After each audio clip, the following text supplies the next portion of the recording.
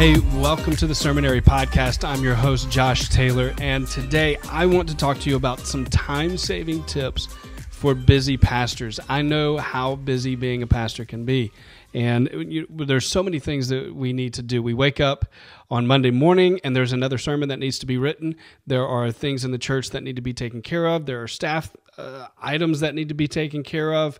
There are programs and events, and you might have weddings or a funeral, and things just kind of pile on top of each other. And honestly, a lot of you guys that are listening, you may be a bivocational pastor, which means that you're even more busy because you have a full-time job on top of a full-time job. Because I know that in ministry, there's no such thing as part-time ministry. So I want to give you some time-saving tips for busy pastors that I believe that you could apply today and start actually seeing results. Now, I think that these are really, really important to apply for us because there's a lot of time that we waste, and there are a lot of things that we can do to save a lot of time that are little small decisions that we can make that actually give us some really big returns. In fact, I think that I can help you with these tips. I can help you save hours every single day because there are some things there's a lot of time that we waste. And so I want to go through these and give you these really quickly. One, and this is probably one of my favorite, this is one of the ones that when I'm stuck or I just feel really overwhelmed, like there's a lot of things to do, and sometimes when you get so overwhelmed with so many things to do, you kind of freeze and don't want to do anything. This is a technique that I use. It's called the Pomodoro technique, and this was kind of invented in the 1980s, I think in 1989, actually, by Francesco Cirillo. And he used the Pomodoro technique, which Pomodoro means tomato in Italian. And he actually used a tomato timer, like a kitchen timer, and he blocked off 25 minutes of just pure work. I'm going to do 25 minutes of pure work, and then I'm going to take a 5-minute break after that 25 minutes, and then I'm going to do this again for 25 minutes, and then I'm going to take a break for maybe 15 minutes or to 20 minutes.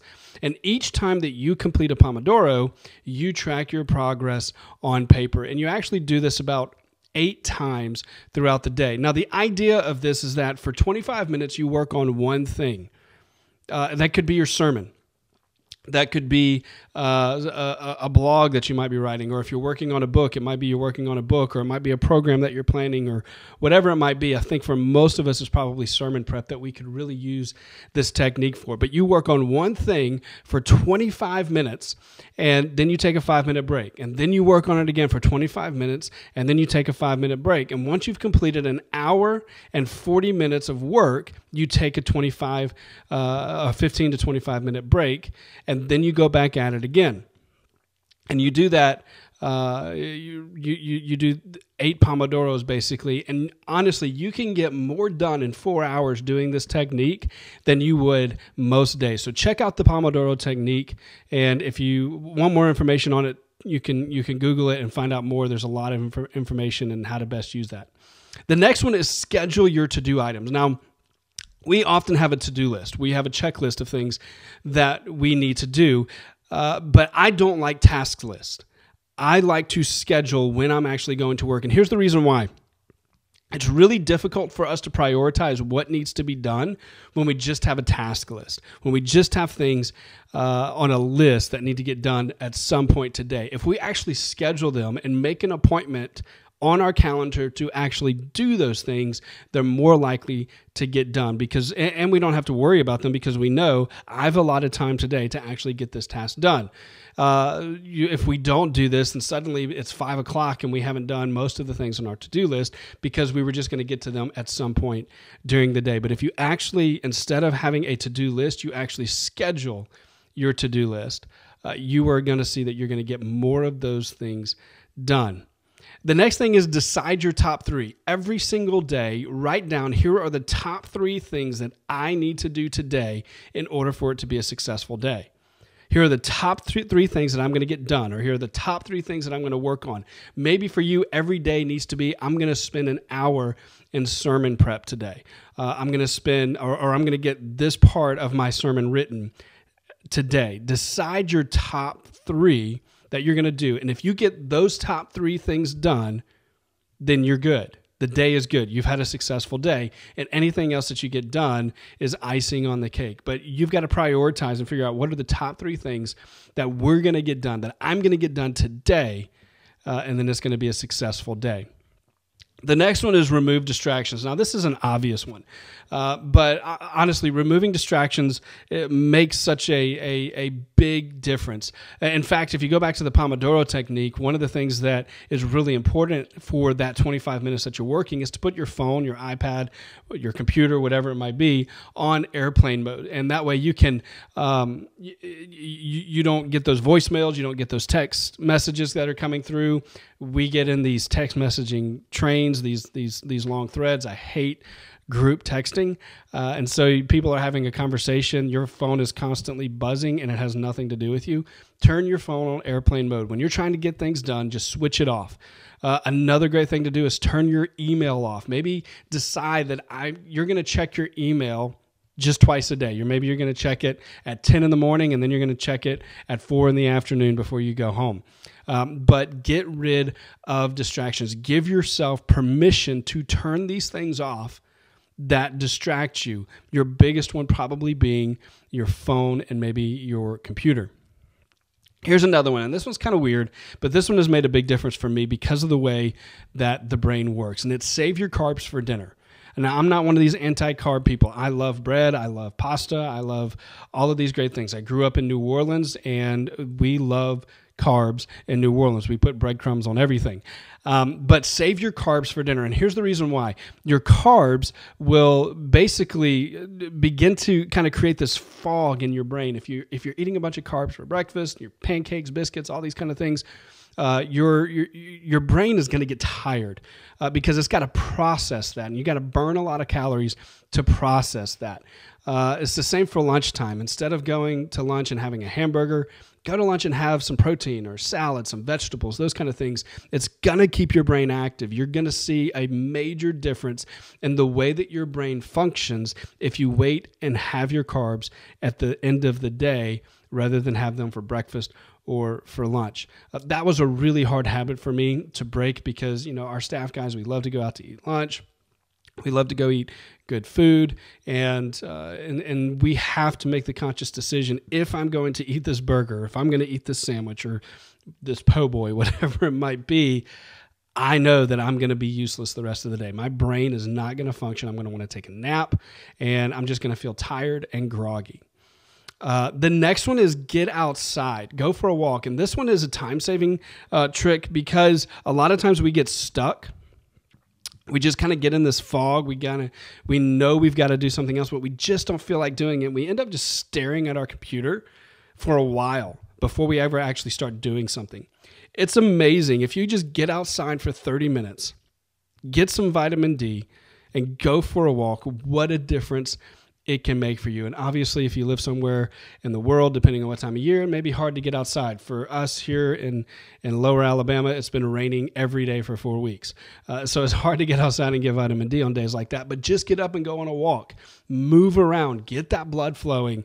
And then sit back down and get what you need to get done. Maybe this is a great time to combine going out for a walk and then sitting down and doing the Pomodoro technique. So I'm going to go for a walk and then I'm going to sit down and I'm going to do a couple of Pomodoros and work straight for 25 minutes, take a break, 25 minutes, take a break, and see what I can get done. But when you're just kind of in that mode of you're just staring at your screen, you're staring at your computer, you know there's things to get done, but you just don't feel like it, go get some stimulus for your brain and go outside and go for a walk. It's amazing what vitamin D and just getting that blood flowing can do.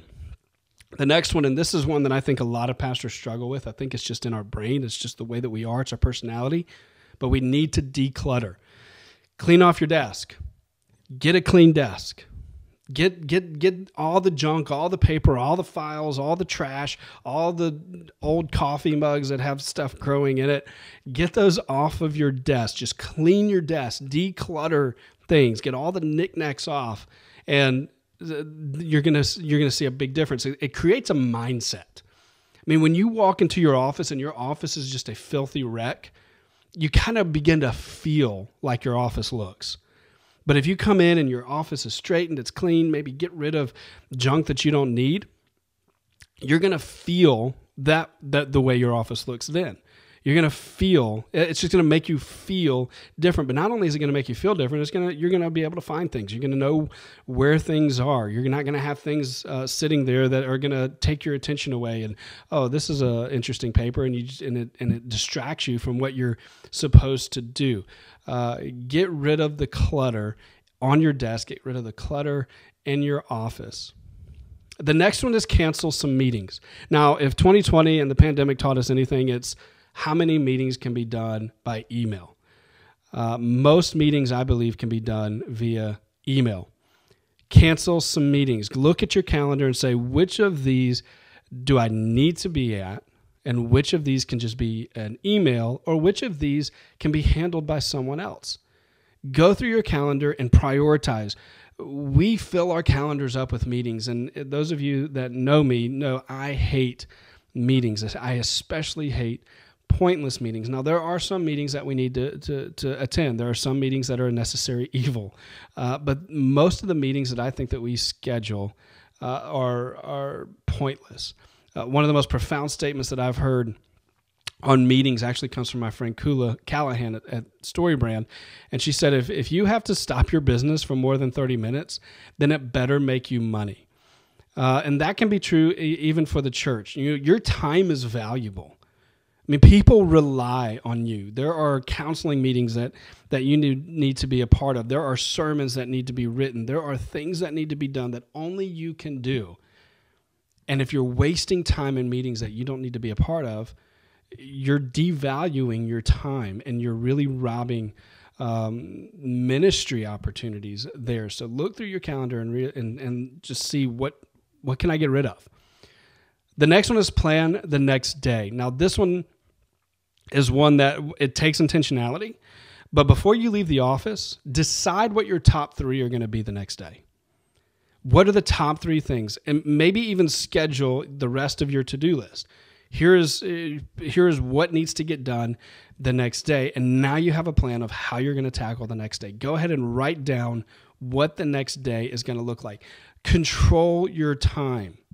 I think that that's so important for us to understand. We can control, I believe we can control at least 80% of our time. Now, there are things that happen. In ministry, there are always the unforeseen. There are always people that are going to show up at the office that need help, that need emergencies. There are things that happen. But for the most part, we let those things control us. We let other people control our time because we fail to plan our day. Before you leave the office today, what does tomorrow look like? If you can control tomorrow, what does it look like? And write those things down. Write down at least your top 3 and when you're going to get those done, and do that. The next one, and this is really, really hard for me. Don't multitask. Now, here's the reason why. I am a multitasker by nature. I thought I was good at it, and the older you get, the more you kind of realize that maybe I'm not as good as I thought. And here's the reason why. Our brain needs to refocus when it's shifting from different things, especially now that we have screens all around us. If I'm reading a book and then I turn to read a screen, my brain has to completely shift gears. My eyes and everything have to completely shift gears. Depending on what kind of work you're doing, it can take you up to 25 or 45 minutes to refocus our attention on any given task.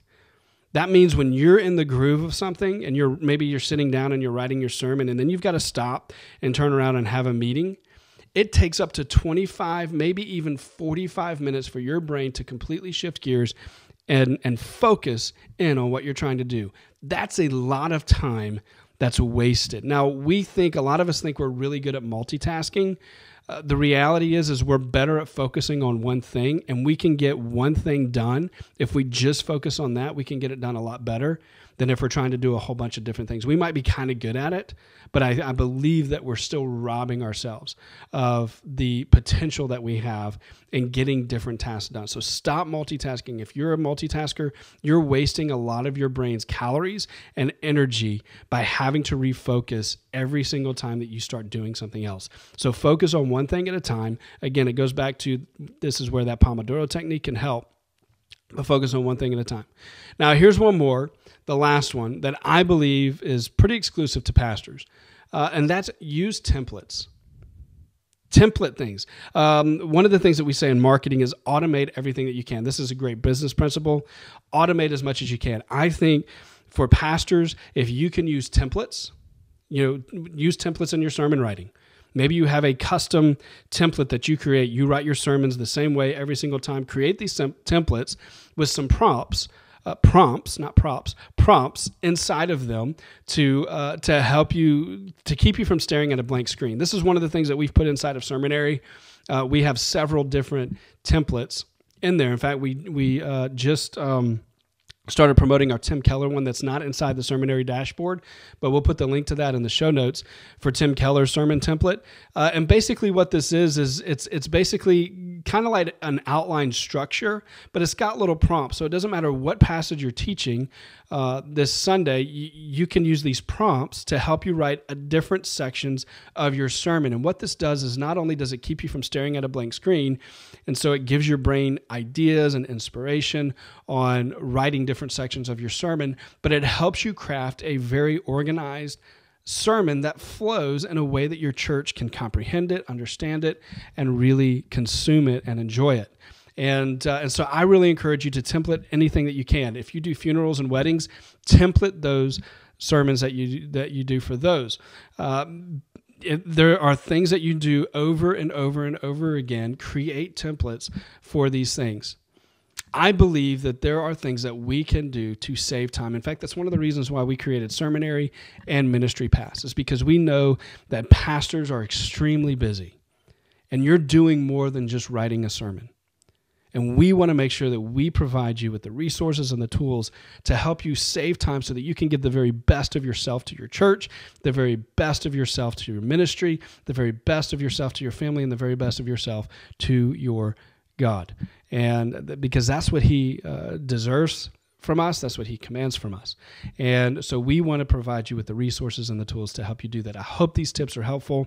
I really encourage you to check out the resources that we have available inside of Sermonary and inside of Ministry Pass. I don't talk about Ministry Pass a lot on this podcast, but these are great resources that you can utilize to save you time.